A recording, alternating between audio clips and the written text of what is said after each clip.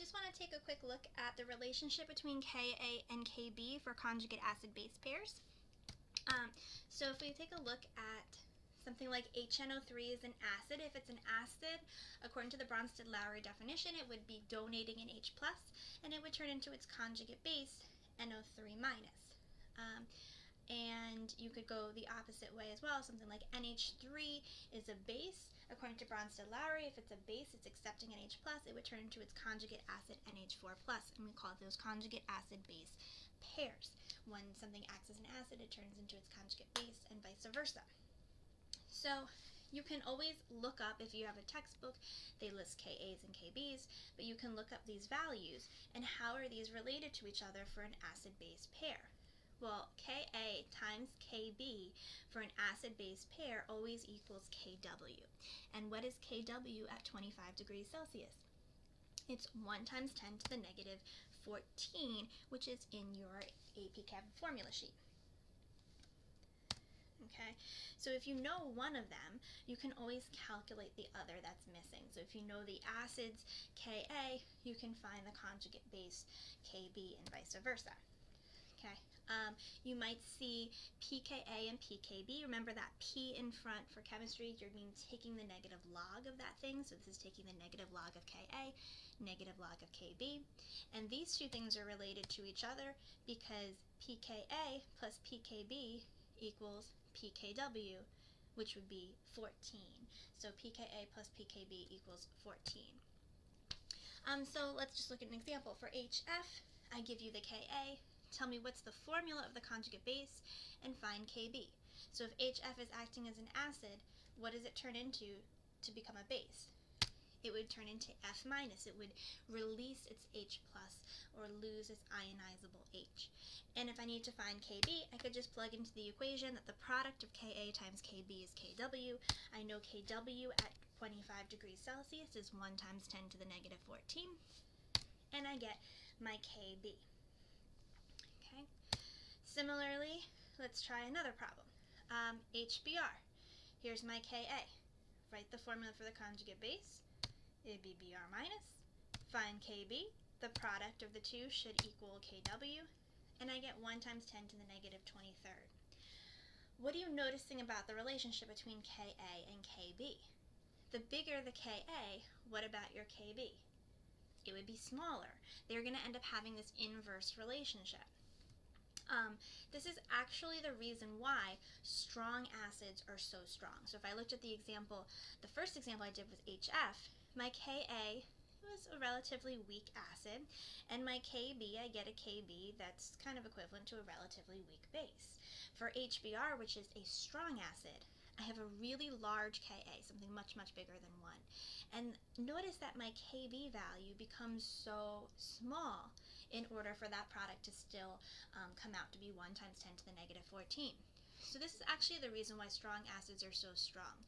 Their conjugate base, something like HBr's conjugate base, Br-, is really of negligible strength.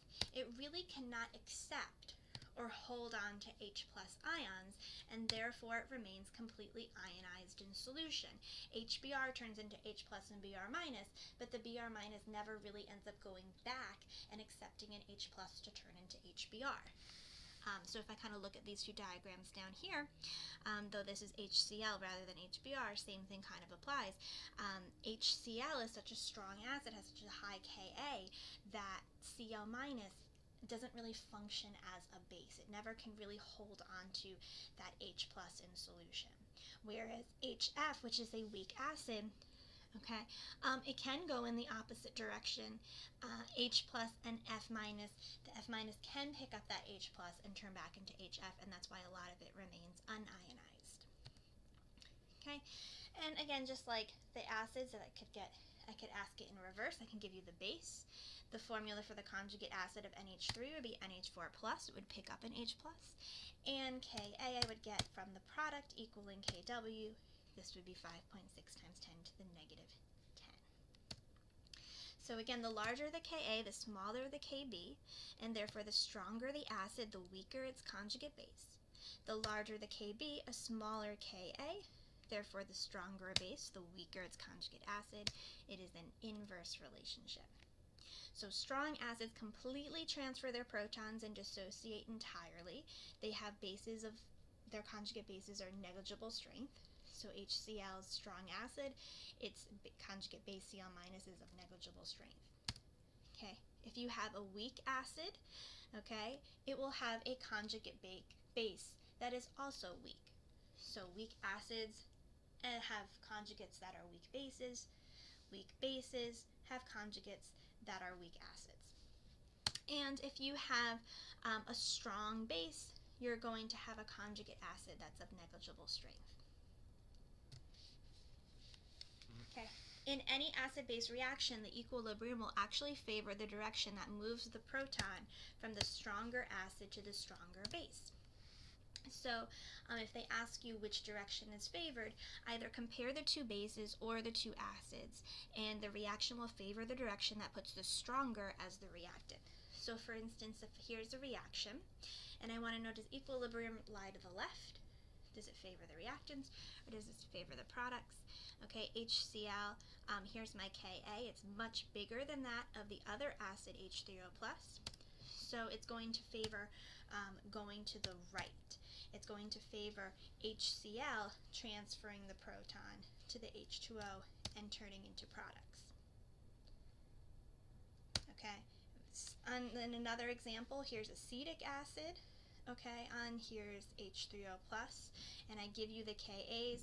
Notice that now H3O+ is a much stronger acid, so it's going to favor the reverse direction. H3O is stronger than acetic acid because the Ka is larger, so equilibrium lies to the left. It favors the reactants, and that's why in this reaction, acetic acid is actually a sample of it contains mostly the molecules rather than the ions.